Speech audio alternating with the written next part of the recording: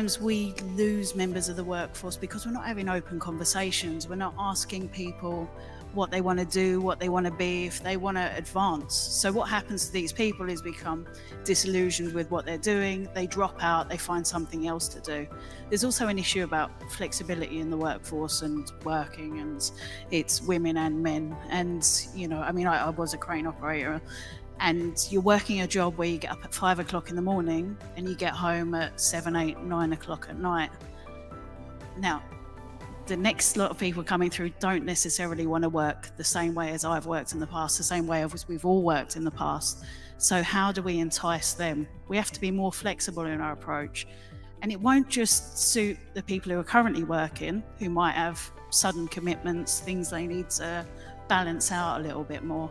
It will benefit the next people coming through, because they'll see how flexible we are as an industry, how much we're trying to change, what we're trying to do, and they'll want to join us as well. So for me, it's just fixing the fundamentals and treating people as people, giving them opportunity, talking about the next move. I mean, when do we sit down, you know, with bricklayers, chippies and go, well, what do you want to do next? Does this still work for you? Does it fit your lifestyle? Can we do anything to keep you, to make it easier for you? And then, you know, it touched on mental health and everything else. It just makes lives a lot better. But I think when we talk about upskilling, we need to upskill the people we already have, give them opportunity, offer them opportunity, and we'll keep them and we'll attract more.